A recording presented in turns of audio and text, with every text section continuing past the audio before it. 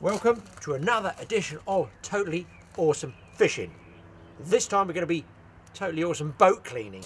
Everybody's got a boat that's covered in bits of fish, bits of muck, bits of oil, bits of grease and bits of salt water, but now you can clean it completely using a product called Code Clean. And it comes in a whole series of stages. Each one is numbered in steps. Now those steps are numbered on each bottle. 1 up to about 12 I think it is, but there's obviously more, but you know you might not need, say, teak deck if you've got a fiberglass boat like I have, a regular 17-foot Wilson flyer. You know, you're not going to want some of the teak deck cleaner and polisher. But what we're going to be using here are the first few steps, which comes as a concentrated marine wash. That's that one. Now that basically starts to break down all the rubbish and grease and grime and everything that you've got on the surface, right on the surface of the boat, on the fiberglass on the top. And then you go to step 2. That's a deep stain remover. It removes all the deep stains. You put it on with a brush. We'll explain how to do it in a moment. But that's the second stage. And the third stage is, I'd call it the sort of polish. It's like, well, they call it silicone polish protector. But that's the one that's going to keep that grime, bits of weed, bits of fish bait from sticking on hard to your boat. And that's what you want. So next time round, it's absolutely cleaner. And then you've got different stages you can use. You've even got a bilge cleaner and a deodorizer. Now, I tell you, with our fishing boat, we get so much down the bilge, you definitely want a deodorizer, that's for sure. You've also got glass cleaner and a polish that you can use on your glass. Little finger applicator there, that's good. I'm not using the whole range, just enough for a fiberglass fishing boat. Stainless steel and the metal renovator. We're going to be trying that on all the stainless there. So that's some of the range of the Code cleaning products, which you can use on cars, you can use them on caravans, and they even do, look here, a whole range. They're idiot proof really, because they're blue for fishing, for marine, general boat use I'd call that, and green is for the leisure use. And you know, same thing, you've got stain neutralizers and you know, all your concentrate washes and get all the muck off first, and a silicone polish protector. So you can also do other items, your car, your caravan, stuff like that. Let's crack on, and we'll do this in stages and show you and see if we can get the old girl, High Sea Drifter, up to anywhere like new. Okay, we've got a yellow boat. We've got a yellow jumper, and there's only one way to clean this boat. Yellow marigold gloves. Right, so here we've got the concentrated marine wash. Now, what we're going to do is we're going to measure out 100 ml of this. I've used the wife's Pyrex dish, which I probably won't be having any baked cakes on for a while, but get yourself a measurement. 100 ml of this into a bucket, and then you want to put 5 litres, which I'm using a milk bottle, which I think was 2.247 of a litre. So 2 of these is 5 litres of warm water. Mix the 2 together in your bucket, keep your gloves on, and then you've got the concentrated marine wash to put on with a sponge, and that's going to break everything down. But let's take a look at the top of my filthy boat, which hasn't been cleaned for some time. Now, if you have your boat undercover, and I don't, you're probably not too bad, but mine's out in the open. It gets seagull mess, it gets bird mess on there, and that's got like lime in it that can eat it and mark it all up, so that's going to be cleaned off. But if I can get all this cleaned off, I believe, so they tell me, I will get back to the original colour, and it will look pristine and new, and it will last a lot longer. This is how we do it. Okay, what you do with this marine wash is with a sponge, just gently rinse it all over. Now, if you have a sunny day, you need to do smaller areas because you don't want it drying out. In fact, if you let it sit on there when it's all soaked up for about, somewhere around about 2 to 3 minutes, I'm going to show you the difference in the 2 halves of boat here, just so you can see exactly what this stuff does. It breaks it all down, all the grime, all the muck, and it draws that colour back out. It enables you to, well, basically get back to the original colour. And we've got 3 stages. It's so easy, it's ridiculous. And it's, you know, I'm not grinding away, am I? I'm not scouring. You don't want to scour this because you're going to scratch all the surface, and you get rid of all that. It softens and gets rid of all that bird muck and grease and grime, because I'm near a road, you know, I keep my boat near a road, and unfortunately I get a lot of traffic, get a lot of diesel, a lot of grease off the road. Now leave this 2 to 3 minutes, and then we're going to rinse it off.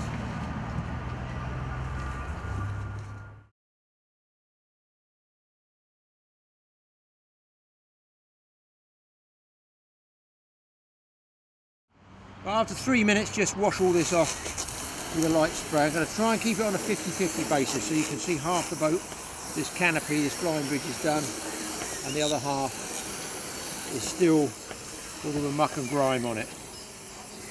So I've got quite a big area I'm working on here because it's clouded over, but on a sunny day it's hot. Work on a smaller area. Holding this off, I can see immediately all the rubbish and mucks come straight off it. You even get to do your shoes for free as well. Okay, I'm just going to let this go off a bit, and then what I'm going to do is the second stage. Right, because the sun's gone in, I'm going to towel this off a bit just to show you.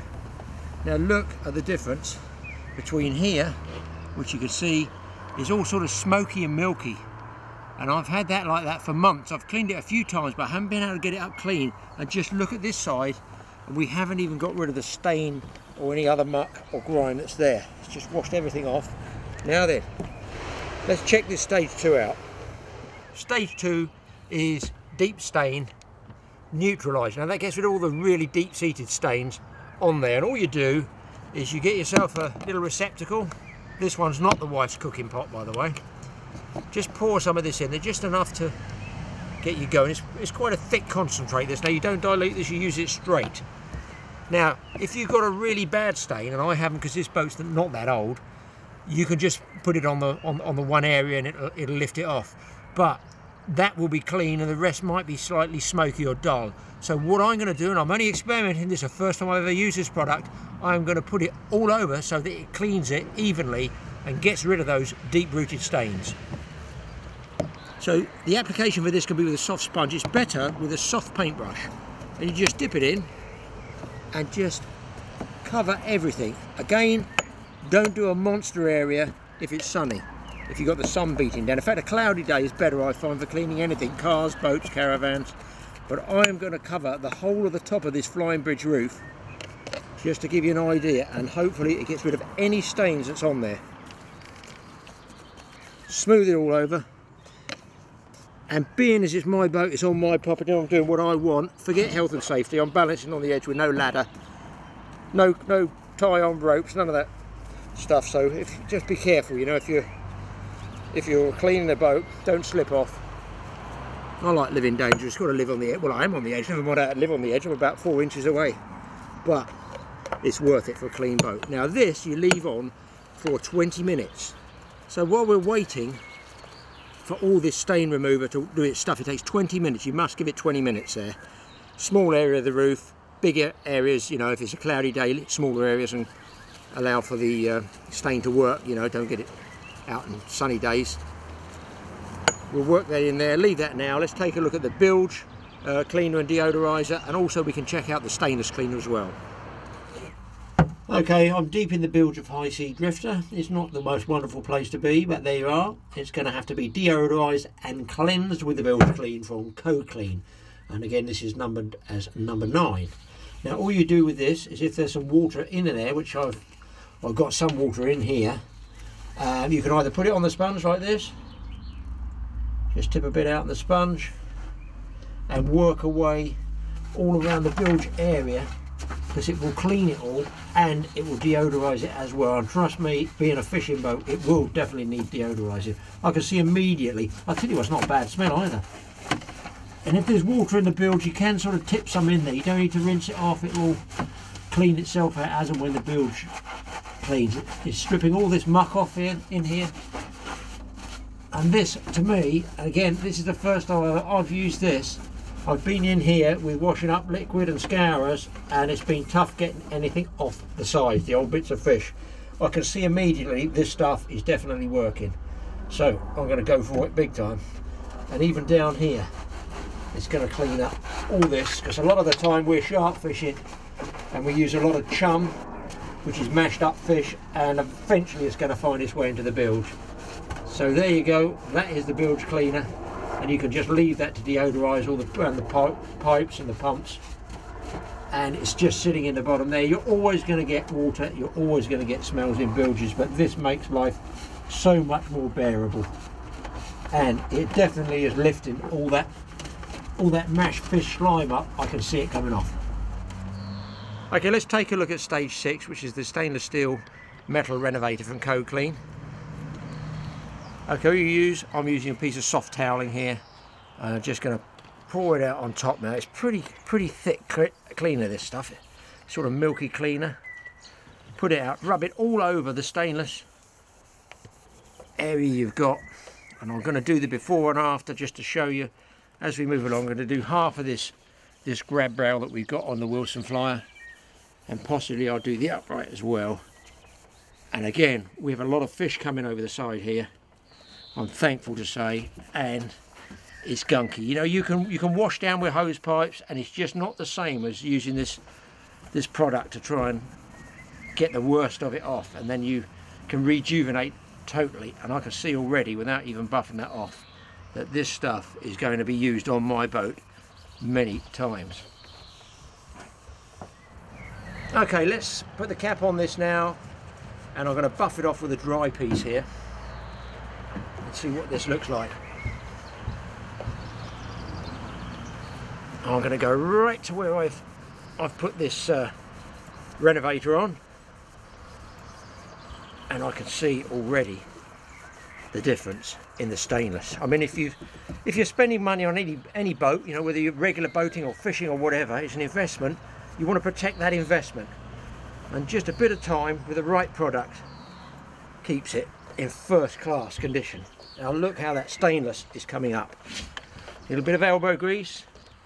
Now that is the good side there, which is absolutely stunningly, even I'm impressed with that. That's gleaming, and you can see along here is the filthy fishy side. Let's just come back this way and you can take a look at that. And if I had a really dry cloth, I could buff that, and I could probably comb my hair in it. That's a good product. I'm impressed with that one. Yeah. Okay, so I've got some deck lights which are covered. They send the light down here, and they're probably just chrome. I don't believe those are stainless. I probably should have got stainless, but we're going to see if these clean up, because they always get muck all over them. And look at this, they're going to come right up shining. They are so... Let's get a bit more on there. I'm getting carried away. I'm like a frantic housewife now. I want to see more and more clean. Okay, let's buff that off. Find a dry bit. Oh yeah, look at that. That seems to have got all the little rust marks off as well, and I'm sure, as I say, that that's not stainless. That might be a chrome one, but it is... Oh, look how it's come up. Not only can I see my face in it, you can see the camera and the cameraman. That's perfect. Okay, stain remover's had its 20 minutes. Let's get the old jet wash. Get that right off.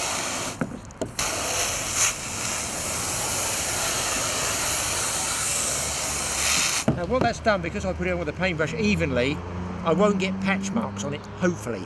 It should be just one big clean area. And then, final stage, we put the Canuba wax on.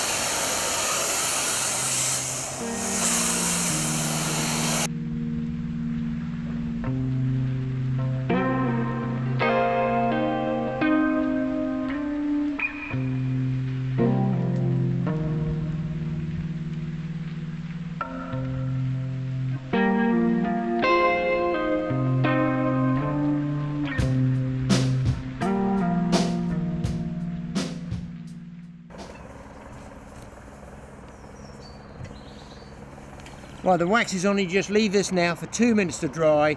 Come back, we're going to buff it off, and we're going to see what it looks like.